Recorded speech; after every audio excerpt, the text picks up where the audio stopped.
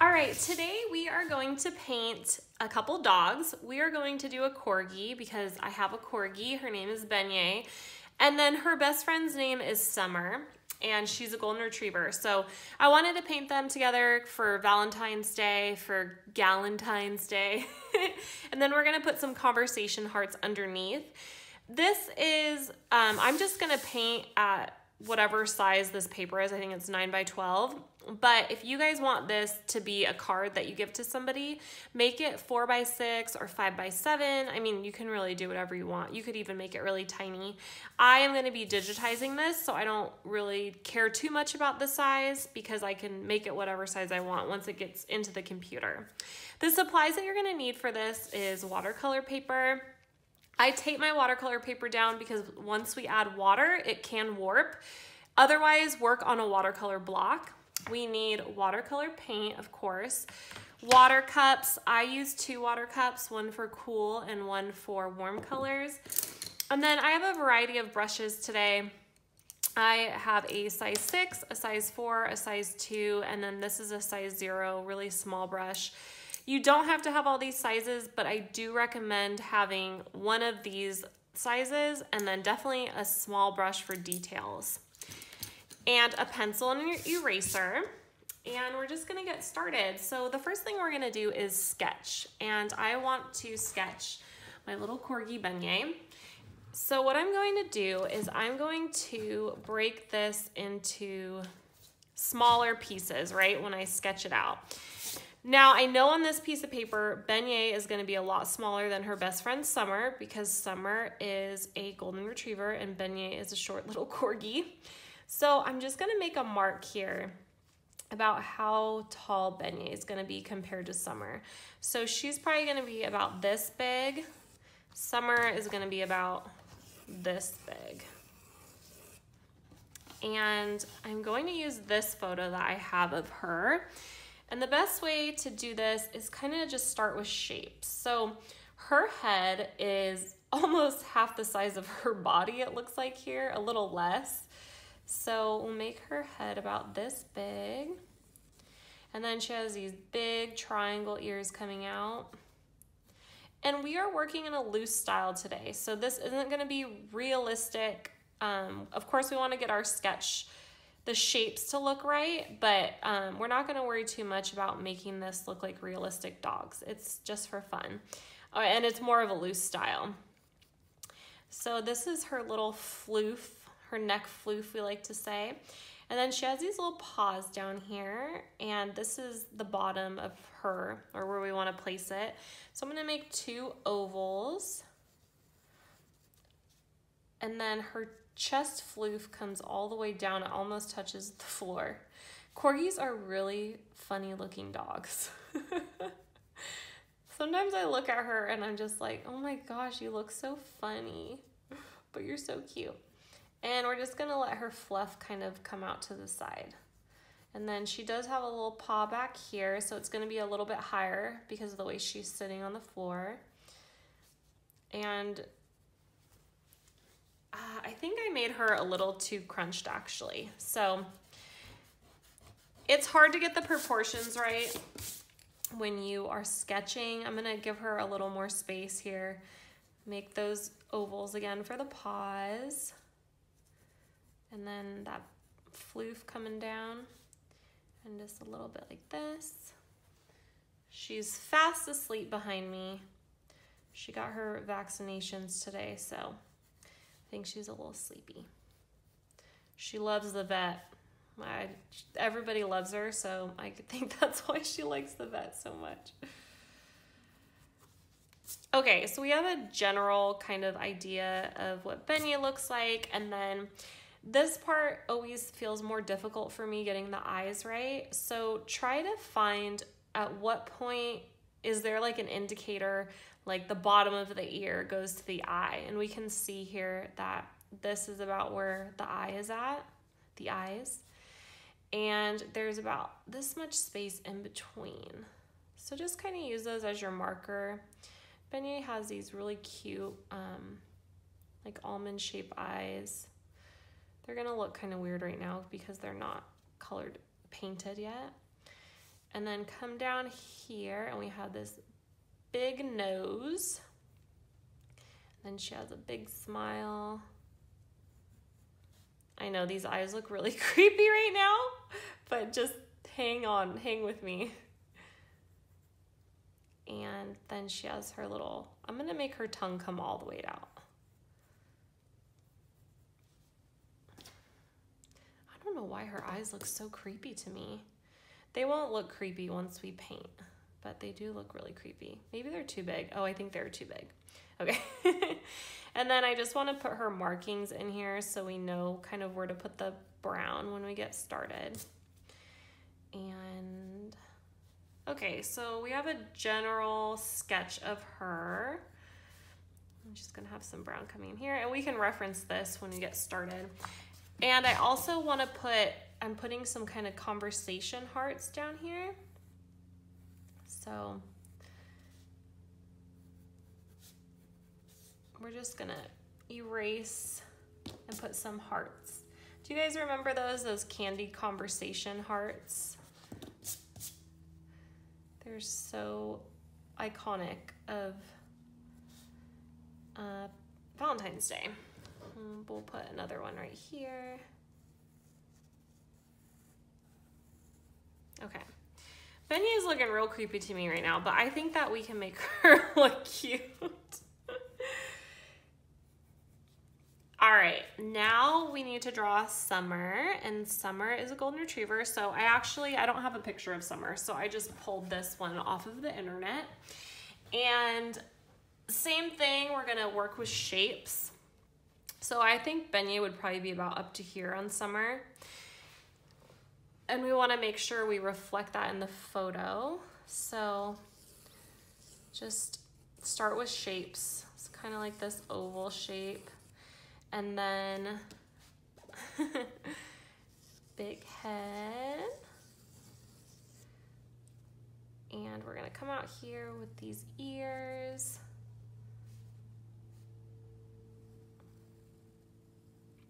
And this is my first time painting this, you guys, so I'm right there with you. And we have very pronounced little muzzle right here with a big smile. Big tongue hanging out and a big old nose. And then make sure you get the little nostrils in there. Corgis' nostrils are a little bit smaller. And then the Golden Retriever has almost like smiling eyes, and they are further apart, kind of like a little teardrop shape. And we have this line coming down here.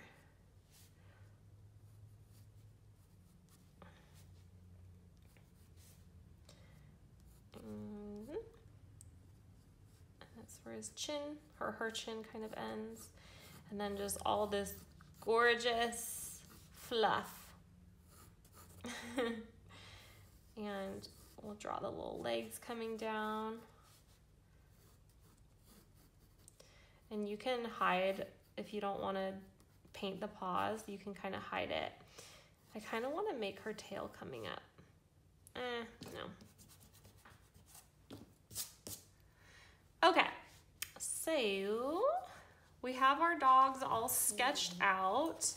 I'm going to add, I think I'm gonna move this heart a little bit so it's covering up her paws. All right, hearts, maybe one more over here. Okay, now since we are painting in a loose style, you wanna erase a little bit so you don't have the pencil lines looking too dark, especially because both of these dogs are kind of lighter in color. We don't want to see the pencil marks too much. Okay, now we're gonna mix up our colors, and Corgis, or at least my Corgi, she is a sable, and they're kind of a golden brown color. So we're gonna mix up those colors, golden brown, black, black. We're definitely gonna need some black here. And then we'll use the bright colors when we do the little hearts. But for now, my biggest concern is just kind of getting a golden color going. And you can pull up a picture of a Golden Retriever and a Corgi yourself, so you have the reference and you can blend your colors according to that.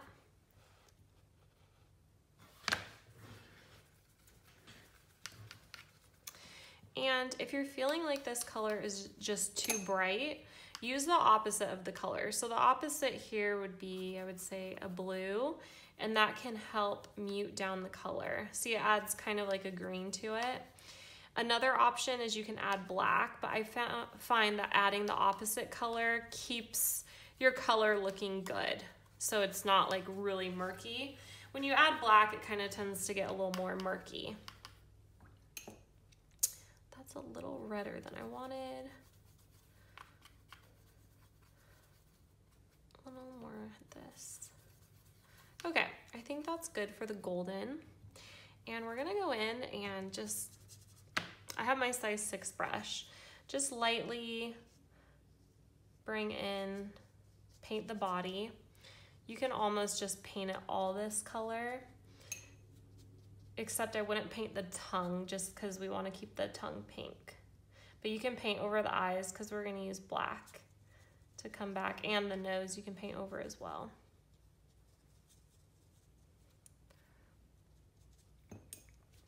So I have lots of water on my brush.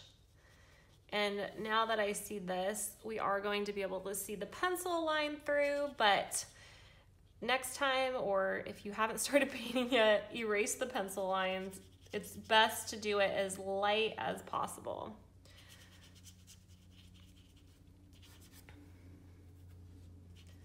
Just painting here, covering the whole dog. And because we're working in a loose style, we don't have to wait until everything is completely dry. If we wanted to do a more realistic style, we would want to wait until each layer was completely dry. But since since we are using a more fluid style, we don't have to worry about that too much. Now I am going to go in and maybe make some darker spots where you see darker spots in the photo. So there would be like some shadows right here, some shadows probably down here.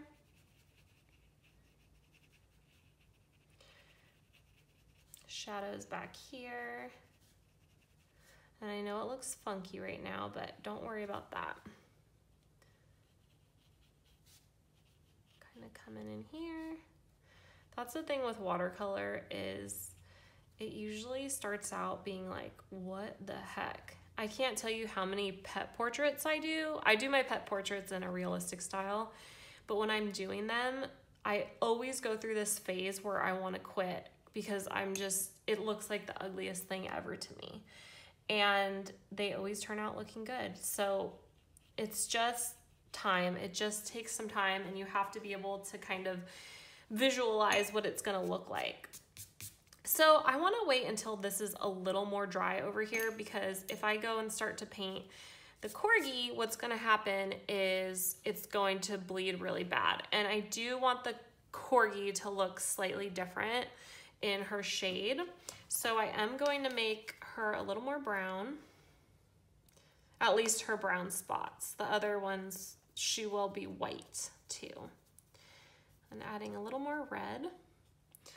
And I can start over here, and I have a lot of paint on my brush, so I just wiped it off a little bit, started painting, and I'm making small lines so you can see, she has, if you can see this, how the fluff comes down. We want to make sure to keep that look. It's just making little lines, and then she has some brown on this paw over here. And all around her face. Corgis have very fox-like features. So foxes have the brown on their faces. Have those ears, big old ears. And we can kind of just blend this because we're working in a loose style. Kind of almost like a little bandit around the eyes. All right, I'm okay with getting close over here, even if it bleeds a little bit, we're okay. And I do want to add a little darkness over here.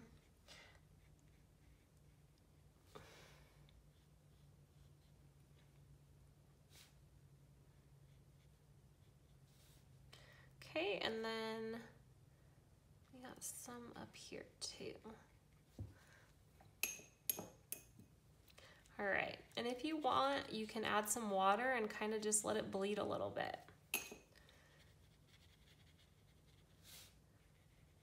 Just a little bit, not too much because we still want her to look white in these areas. And then her little paws are pretty white, but we'll paint them a little bit with this other color.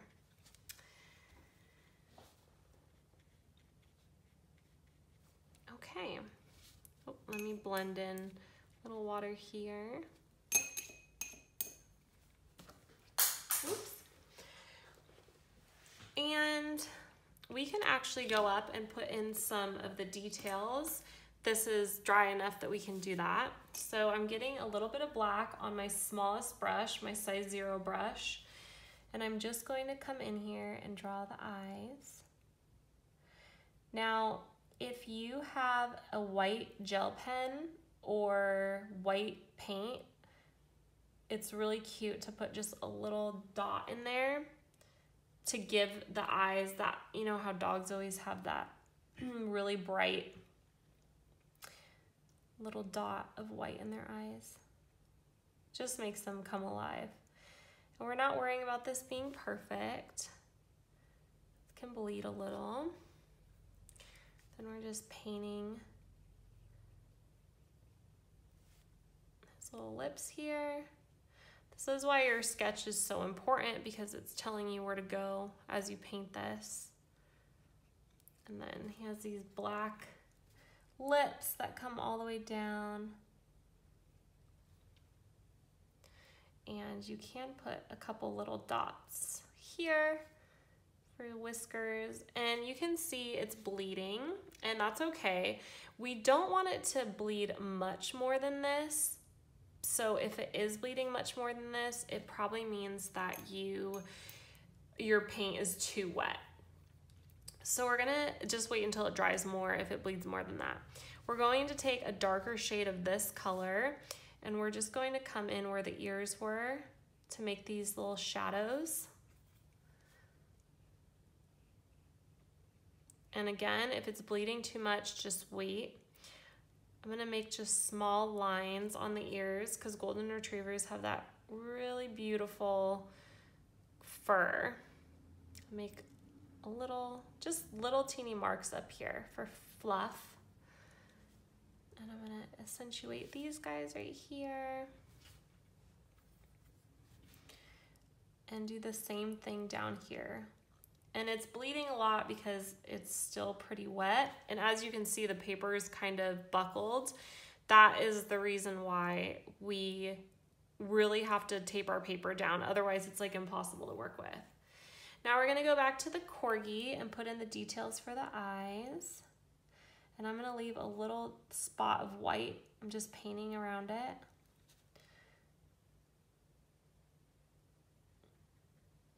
Almond shape eyes. Mischievous, looks very mischievous.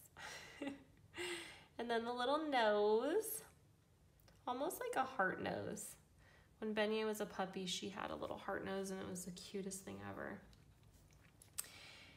And again, making a black line where the muzzle is, the mouth up. So it's up and it kind of curves in. So, and Beignet has these little tiny eyebrows right here. So I'm just gonna do a little, looks kind of funny. And if you don't like something, which I actually don't like those, I'm just gonna come in here with a paper towel and blot it, and I can remove them. I think her nose needs to be a little bigger.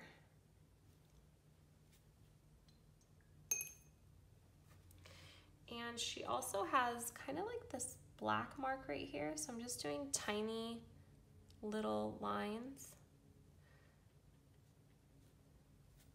I want to paint her tongue, and her tongue is pink, so I have a pink color right over here. Bring out her tongue. And just add a lot of water. And I do want to put a little bit of detail here, so I'm gonna grab that brown but mix it with a little bit of black. It's very, very light. And because I have this tiny brush, I'm just coming in and making teeny tiny lines.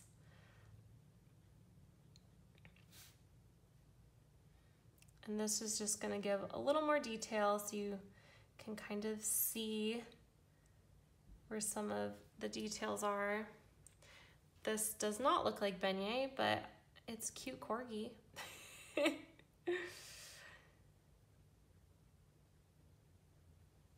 It's funny because when you paint animals a lot, you notice that, I'm just gonna darken up some areas. There are very distinct features to most, well, to all animals.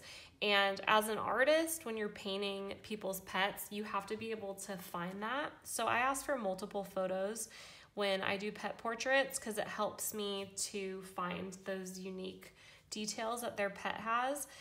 A lot of times, sometimes you'll get a photo. It's just like a person. Sometimes people look totally different in their photos from one photo to the next. So I like to have more than one so I can find the details in their dog that's unique. Especially purebred animals because they do look different, but they have a lot of the same features. So I like to get different, just see the different way that they look. Okay, so our little golden retriever Summer up here needs some help. She needs her pink tongue. And just painting this in, I am putting more water. We don't want anything to be too dark because we're doing that looser style.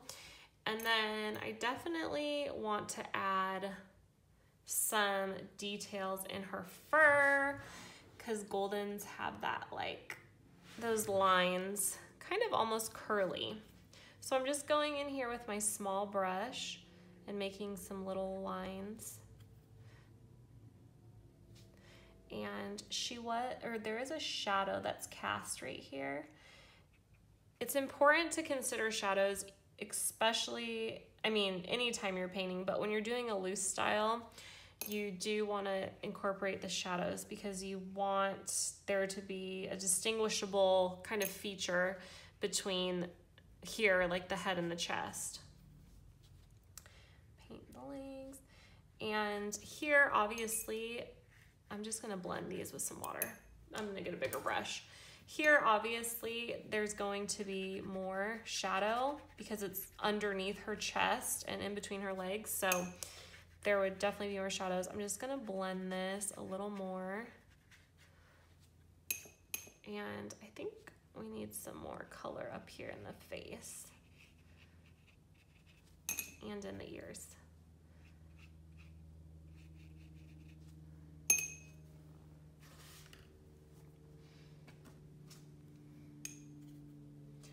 Make a shadow here. This is her hind leg and it's behind her front paw. Definitely be darker.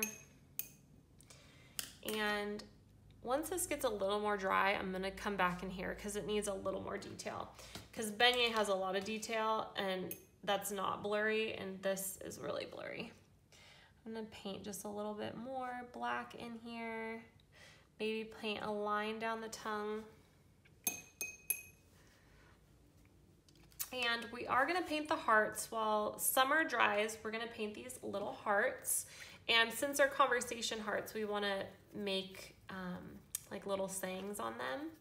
So grab a pink and we're just gonna paint these guys. I'm using Opera Rose. It's one of my favorite watercolor colors. It's really bright pink. I'm a fan of pink.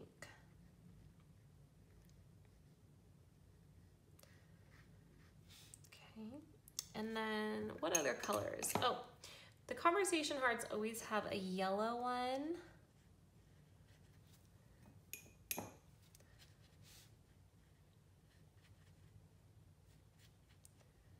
And you can paint whatever kind of dogs you want. If you want to paint your dog, feel free to. I just used these two because I have lots of pictures of Beignet. This heart I'm gonna make blue, kind of almost like a baby sky blue. And we're just painting it. I'm just adding water to my paint and I'm just painting the whole thing like normal. I'm not doing a wet and dry technique or anything like that. And then our last heart will be purple. And actually get a lot of water because we want this to be a light purple. Do you guys like Valentine's Day? Let me know in the comments. I used to hate it, but I love it now. I loved it when I was little, and then I went to high school and like my early 20s and I hated it, and now I love it again. I just love how it's so cliche and all the decorations. I don't know why, I love all the pink and the cheesy decorations. Plus, my husband and I always have fun and we do something like themed. I think this year we're going to do Scottish because we went to Scotland in 2019 and we just loved it. So I think we're gonna cook like a Scottish meal and have whiskey and stuff. So I'm just adding some more shadows here to good old summer up here. And see if this is dry. Okay, so we can go back in here and just fix up her details a little bit. Make her eyes a little more black. They have the sweetest eyes. And then her nose.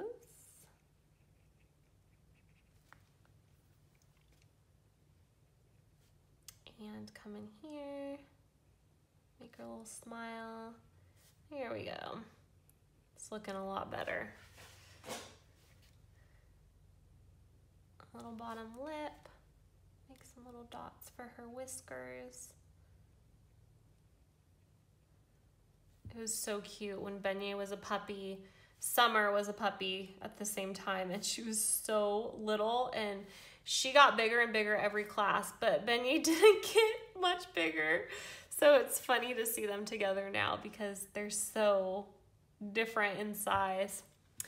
All right, let's add a little tiny bit more pink to Summer's tongue, just because technically there would be a shadow right here. We'll do the same for Beignet. And I'm pretty happy with the way our dogs are looking. And we want to write in our conversation hearts. So grab a color that's darker. I would say I'm going to mix up kind of like a purpley blue color. Let's see what I got over here.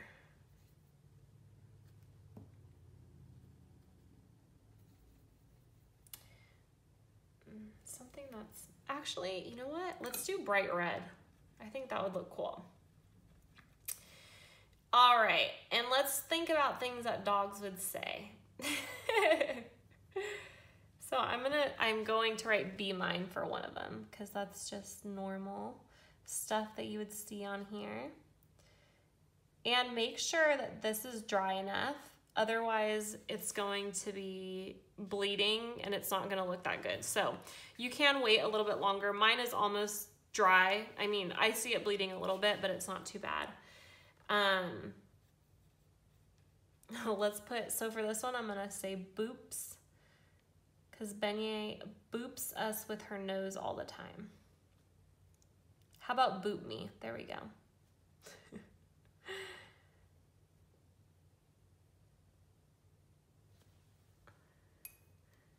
we'll put, gosh, I should have thought of good puns before I started this video. Let's just say like rough. If you guys think of good sayings in the comments, will you tell me? I'm sorry, these are so lame. I can't put like bone on here, you know, because people with dirty minds. Rough, boot me, be mine, text me. How about let's play fetch? Let's play fetch. All right. And, oh, Benye's paws need a little love over here. So let's grab that brown gray color. I'm just gonna make little like C curves for her paws. And maybe a little indication that it's coming down right there. And we can do little lines for that floof. And I think we're good. Another thing you could do right here is just add some kind of shadow, because technically, but maybe add a little black to it, because then it doesn't look like Benye's fur or the Corgi's fur. But it just shows that there's like something, like she's in the front, so she would cause a shadow here. All right, I hope you guys like this tutorial. Let me know if you liked it in the comments below, and also tag me on Instagram at Lavender and C. I'd love to see what you created. Thanks for watching.